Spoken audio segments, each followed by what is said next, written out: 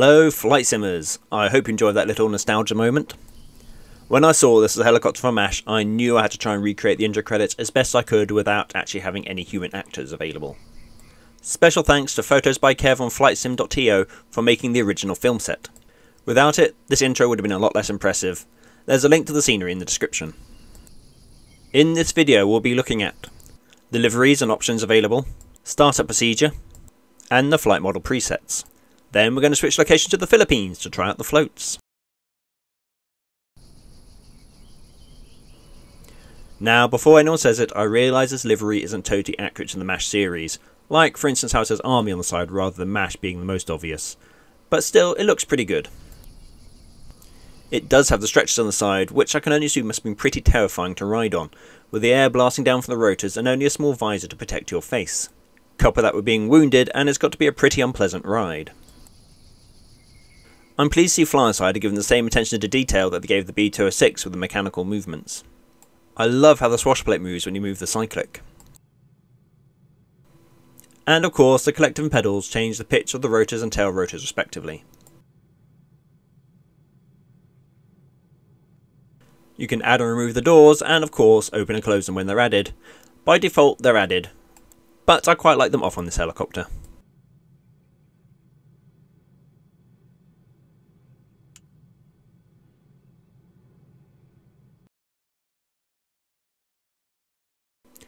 And we also have our co-pilot from the B-206, should you want some company.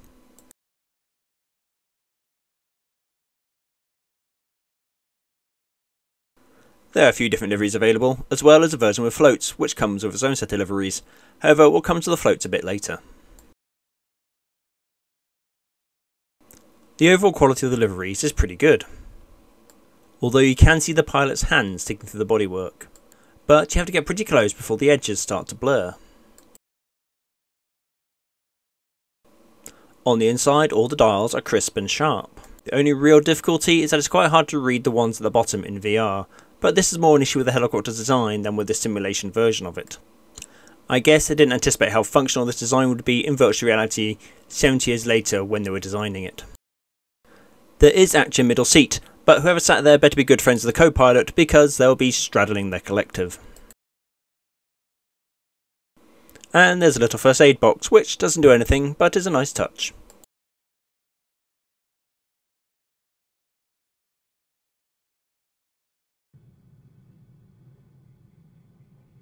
If you have the governor enabled, which it is by default, then startup is fairly straightforward.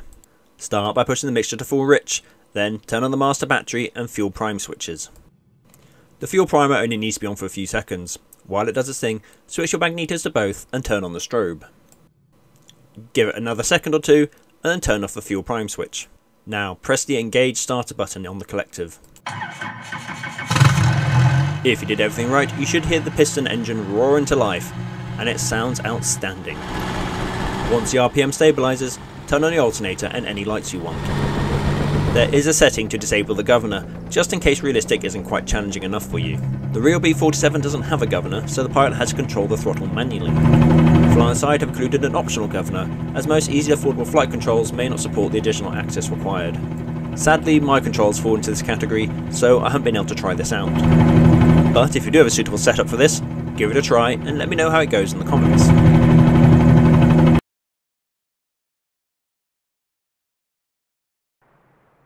Like the B-206, FlyInside claim that their B-47 has the best piston engine helicopter flight model in MSFS. It also has a management console. This one came direct from the FlyInside website, rather than the MSFS marketplace, so the management interface runs on an external application rather than directly inside the helicopter. This makes it a little less convenient when in VR, as you have to remove the headset to use it, but once you're set up you don't really need to do anything with it. So it's not that much of a big deal. We'll start off in easy, and picking up into a hover is as simple as lifting the collective, with little to no input required from the other controls. It's very stable in this mode and easy to manoeuvre around in a hover.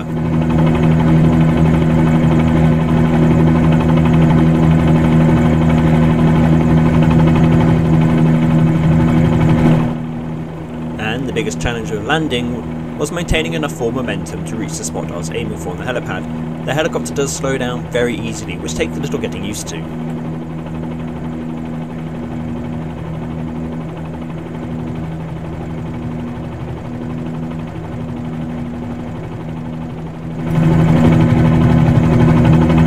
We're going to jump straight to realistic now, because medium is pretty much just halfway between the two.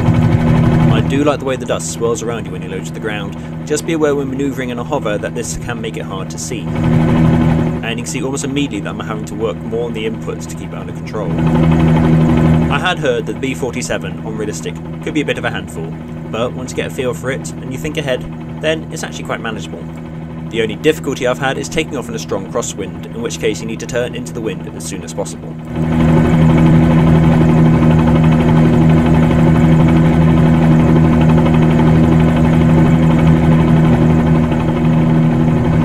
Now, you don't see piston engines being used for helicopters that much nowadays.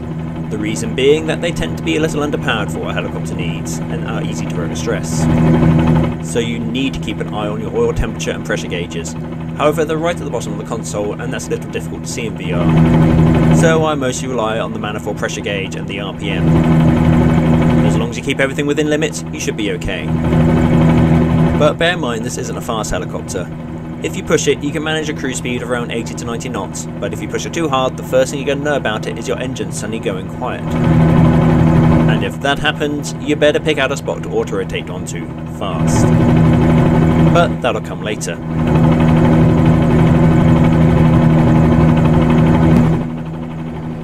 Landing is definitely more challenging in realistic. It's still quite quick to lose airspeed when you pitch back, which when you get used to it does make it a lot easier to come to a hover. But as you transition to a hover, you have to manage the power with your collective so you don't sink too fast or balloon upwards. All the time keeping your rotation in check with the anti-torque pedals without being pushed off the mark by ground effect.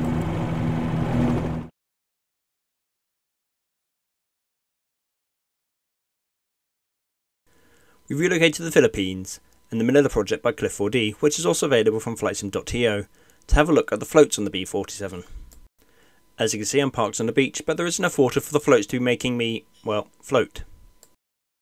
This does present a bit of an issue when starting the engine though.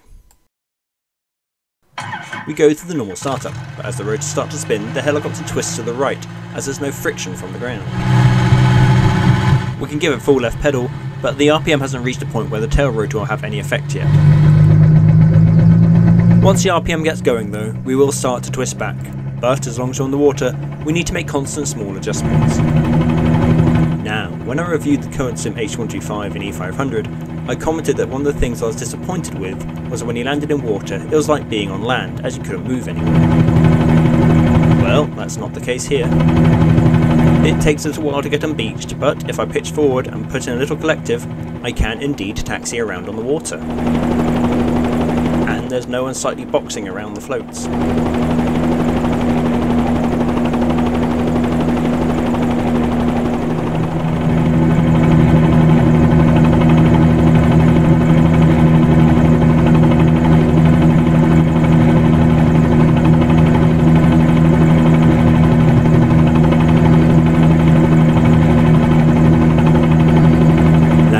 Is much the same as landing on land, only without the land part, but this does make this a great helicopter for exploring these kind of picturesque coastlines.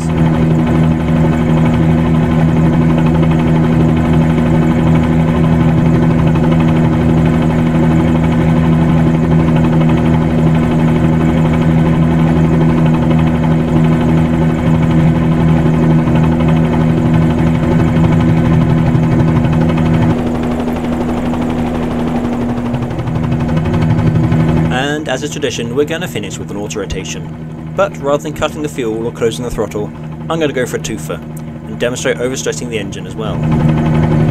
If I yank the collective all the way up, it's not long before the engine gives up and cuts out.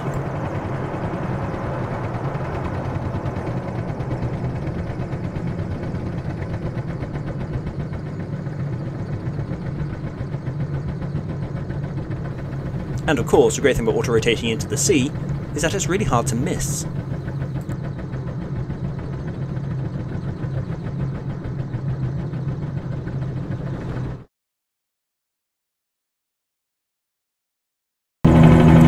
So, this helicopter isn't very fast. It doesn't have hundreds of different add-ons, the vertical range dials are a little awkward to read, especially in VR, and it's really easy to break. But I love it. The flight model does everything it's supposed to do in terms of behaviour as far as I can see. The visibility from the cockpit is great thanks to the big glass bubble, and it works properly on water. But most of all, I like the sound. That rotor chop noise is just so good. And it's got character, which I'm aware is the same thing you might hear from a used car salesman, but it does. If you've got the gear and want to go really hardcore, turn off the governor and manage the throttle manually. On the other hand, if you're just getting started or you just want a chilled ride, set it to easy or medium and just enjoy the scenery.